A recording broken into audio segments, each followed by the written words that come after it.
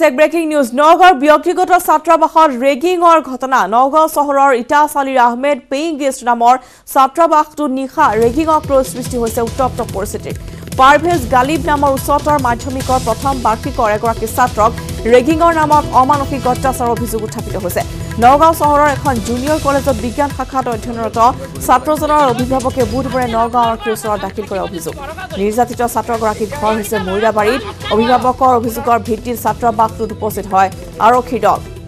নগাঁও ব্যক্তিগত ছাত্ৰাবাসৰ ৰেগিংৰ ঘটনা পোহৰলৈ আহিছে নিশাৰ ভাগৰ দৃশ্য আমি দেখুৱাইছো ঘটনাস্থলীত আৰক্ষী উপস্থিত হয় নগাঁও চহৰৰ ইটাচালিৰ আহমেদ পেইং গেষ্ট নামৰ ছাত্ৰাবাসটোত নিশা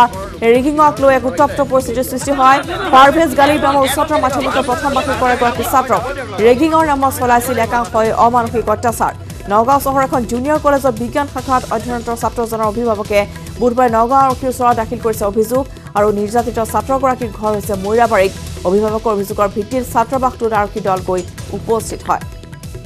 আৰু সোধা পোছাৰ বাবে বাকীসকল ছাত্ৰক লৈ যোৱা হয় থানালৈ এই সন্দৰ্ভত অধিক জনাব আমাৰ নগাঁৱৰ সাংবাদিক নীলোৎপল বৰা নীলোৎপল ৰেগিংক লৈ নগাঁৱত উত্তেজনা শেহতীয়া খবৰ জনাওক নগাঁৱৰ আহমেদ পেইং গেষ্ট নামৰ এটা ব্যক্তিগত ছাত্ৰাবাসত যোৱাকালি এক ৰেগিংৰ ঘটনা সংঘটিত হয় আৰু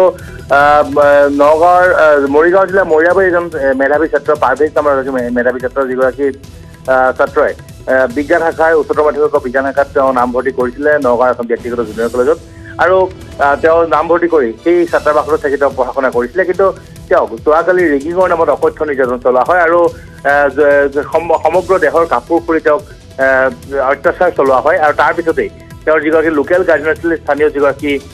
ব্যক্তি আছিলে যিগৰাকী তেওঁ অভিভাৱক আছিলে তেওঁ অৱগত কৰে এই বিষয়ে আৰু তাৰ পিছতে নিশা আহমেদ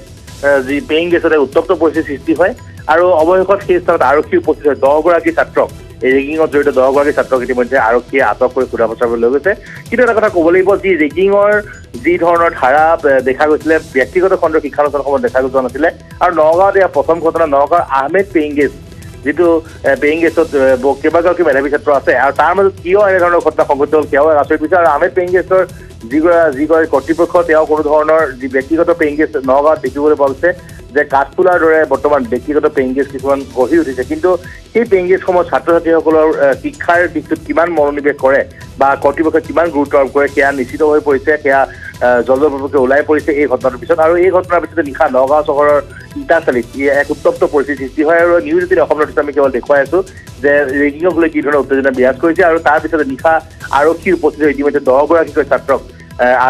সোধা পোছাৰ বাবে আটক কৰি ইতিমধ্যে লৈ গৈছে আৰু যি 10 গৰাকী ছাত্ৰক লৈ গৈছে সেই কেইগৰাকীও কিন্তু মেধাৱী ছাত্ৰ গতিকে মেধাৱী ছাত্ৰৰ নগাঁও যি জুনিয়ৰ কলেজৰ মাজত যি মেধাৰ যি প্ৰতিযোগিতা চলে মেধাৰ প্ৰতিযোগিতাত বেয়া দেখিবলৈ গৈছে অশুভ পৰম্পৰা ৰেগিঙৰ যি অশুভ পৰম্পৰা দেখিবলৈ পোৱা গৈছে তাক লৈ বৰ্তমান এক চিন্তাৰ উদ্বেগ কৰিছে কিন্তু এটা কথা ক'ব লাগিব যে ইতিমধ্যে আৰক্ষীয়ে আটক কৰিছে নিউজ18 অসমৰ নটিছত আমি কেৱল এই বাতৰি সম্প্ৰচাৰ কৰিছো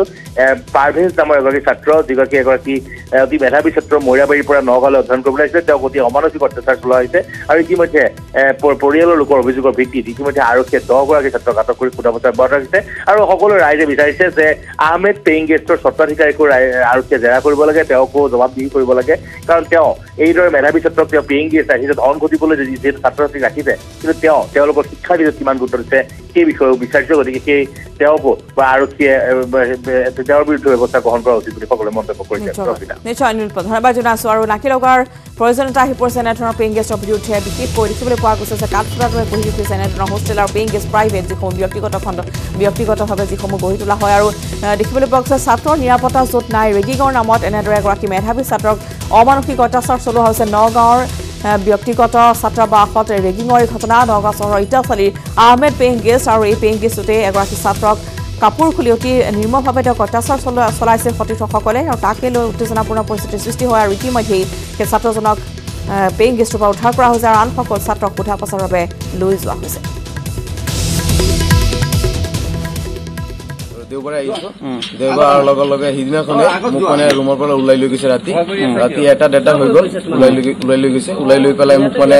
ৰেগিং কৰিছে বেয়াকে ৰেগিং কৰিছে মানে পুৰা যিখিনি কৰিব লাগে ইয়াতকৈ বেছি কৰিছে আৰু মোক মানে নাম সুধিছে মানে গান গাব লাগে নাচিব লাগে 5 লিটাৰ পানী দিছে নহলে উলংগা কৰি পেলাই মানে ওপৰত মানে চাদত নি পেলাই লাইট নি ভিডিঅ' কৰি মানে এৰিব আৰু মানে কাণত ধৰি আঁঠু কৰি দিব লাগে আৰু মানে পুৰা মানে মোবাইলত মানে ফোন আহি আছে মানে বেয়া লাগে কোনে কৰিছে মানে চিনিয়ৰ কেইটা হয় 2nd ইয়াৰৰ বেলেগ বেলেগ কলেজত পঢ়ে নাম কিটা মই নাজানো